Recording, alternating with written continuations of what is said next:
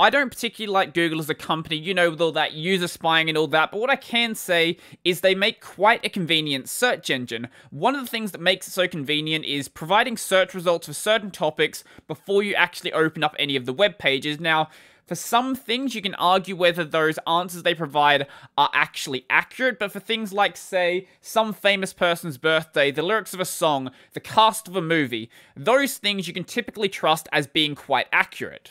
And something I like even less is the ever-growing in popularity digital assistants like Alexa and Siri, with their always-on microphones that for a lot of people basically just exist to answer very, very simple questions. Yes, you can do other things like control your music, but all of that stuff can be done through plenty of other means. You don't just need a digital assistant to do that. So what if we were to take the good part of Google and combine it with the simple question answering, make it just a little bit more private by eliminating your web browser? So that's what we're looking at today. This is a program called Tuxi, which describes itself as a CLI digital assistant, but in reality what it actually is a CLI tool for searching Google with a bias for a specific type of search result. Now, due to the way Google handles queries, typically this will return better results if you structure what you're searching for as a question. So let's say I wanted to know the age of Linus Torvalds, for example. So let's go and run Tuxi and pass in how old is Linus Torvalds. Now, you could go and quote it. You don't actually need to do that. It'll handle as many arguments as you pass into it. So let's go and run this. And as we're going to see, we get the age of 51 years. Now, I'm not 100% sure if that's correct. I presume that it is, though. So, let's say I slightly spell his name wrong. Let's say instead of Linus Torvalds, I make the very common spelling mistake of Linux Torvalds. So, what's it going to do? As we can see here, it still returns the same result we had before, but this time it says, did you actually mean Linus? So, this is basically parsing that thing in Google where it says, hey, did you actually mean this result instead of this result? It shows you what actually has been changed here. Now, finding people's ages is all well and good, but let's say I wanted to find out a bit more about someone. Let's say I wanted to find out who Richard Stallman was, for example. So, let's do Tuxi, who is Richard Stallman? Now, in some cases, you don't necessarily have to put in the who is there. You can just search for the name. So, let's try this time, go for Tuxi, Richard Stallman. Now, in some instances, you may actually get a different result. In this case, we actually do. The reason why that happens is when you search for these two different queries in Google, on the right-hand side of the screen where it says the actual search result before you go into the page, you get slightly different answers because I guess the top result they find is a slightly different result. But I could also check things like, say, the lyrics of a song. So let's say I want to find out the lyrics for Deadbeats by Maury Calliope, and put lyrics on the end just to make sure the result actually shows up properly. And as we can see, basically those are the lyrics right there. Or let's say I want to find out the cast of Iron Man, for example, and that will then drop the list right here. Now, not every query is going to return a really nice result. Sometimes, even though it still returns search results on Google, Tuxi won't be able to actually show anything to you. So, one example I found is if you search for no result, it will actually tell you there was no results to be found, even though if you go and search for that on Google, as we can see, there is still tons and tons of things it could actually go and show me. Personally, I would have preferred if it turned into something like Googler at this stage, or at least have an option to do that, where if there is no search result, it would just show you the links that get returned on that page. When it comes to links, the same is kind of true for the other ones as well. So, searching for something like, say, the cast of a movie, I would like to have a link here where it says where this actually came from, because maybe this isn't actually all the information on the page. This is just the shortened down version of the information that Google wants to show me. I have touched on it a bit, but the way this basically works is when you search for something like, say,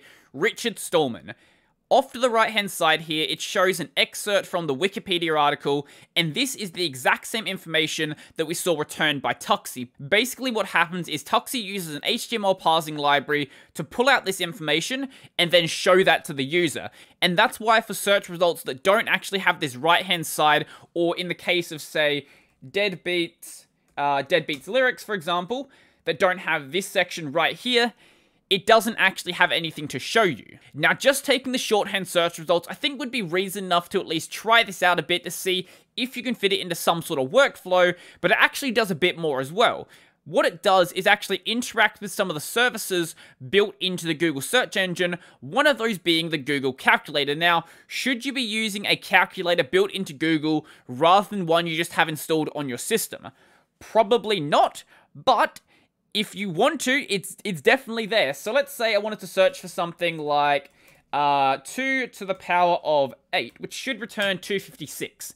Now, in some instances, the query might break a bit. I know that if you put really long formulas into Google, it doesn't really know what it's supposed to do with them. It doesn't realize it's supposed to go into the calculator. So for things like that, it might be a bit of a problem, but for basic things like this, it works perfectly fine.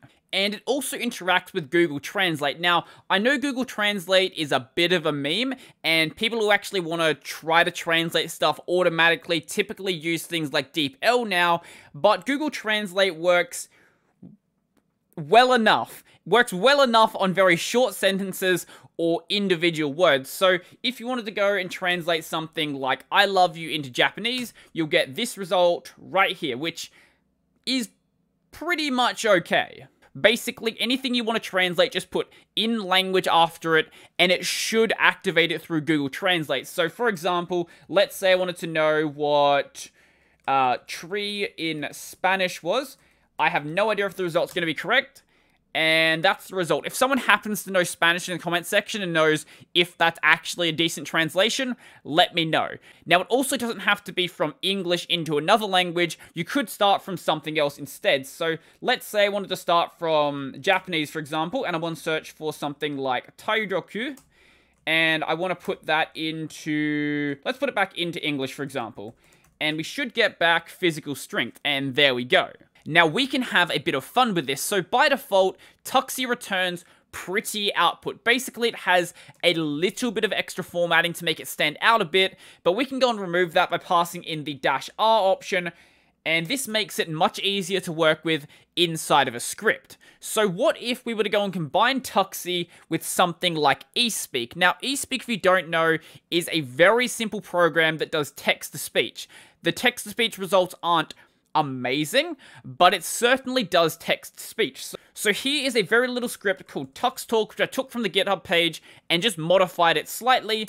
And let's say we want to find out who is Richard Stallman. I'm going to go and mute my microphone. Richard Stallman, in full Richard Matthew Stallman, born March 16, 1953, New York, US. American computer programmer and free software advocate, who founded, 1985, the Free Software Foundation. Stallman earned a bachelor's degree in physics from Harvard University in 1974. How was that amazing experience? Maybe I should have turned up the speaking speed a bit, but doing so in Espeak isn't really that difficult. So the script is basically just 2 lines long, and I probably could shorten it down, but I wanted to have that D menu prompt there to actually have somewhere to actually type stuff in. So pretty much all we're doing is we're getting the result from D menu, we're taking that result and putting it into Tuxi, then we're piping that result into Espeak, and whatever you pipe into Espeak will basically read out. Now, because I'm not using Ulcer, and Espeak by default relies on Ulcer, I've got to just send the audio to standard out. I then pipe it into PA Play, which basically lets you play a bit of audio inside of Pulse Audio, and then it works. So if you want to try this out for yourself, it's basically just a simple shell script that you can go and grab from the GitHub page. There's only a couple of dependencies. So we have pup, which is a little Python utility for processing HTML. We have Recode, and we have JQ. I believe all of these are in the standard libraries, though. If pup isn't in the standard libraries, it'll be inside of the Python libraries. And all you need to do is just download the repo, and if you really want to, you could run the makefile, or you could just put the script where it needs to actually be.